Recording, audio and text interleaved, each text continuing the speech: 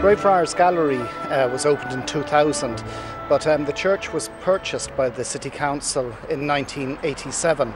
It was redone up at a cost of about, well, all in about £250,000.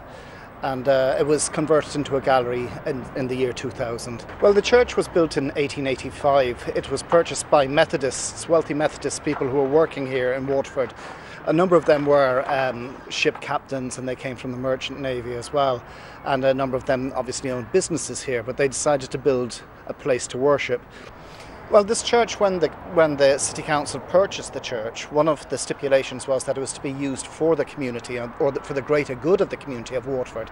And I think that's what we're doing. Apart from it being a gallery, we also host Waterford's Film Festival here, and it's also used for various things, everything from dance in there to large exhibitions to you name it, it's been there. But it is used by the community, and the community seem to love Waterford's Municipal Gallery.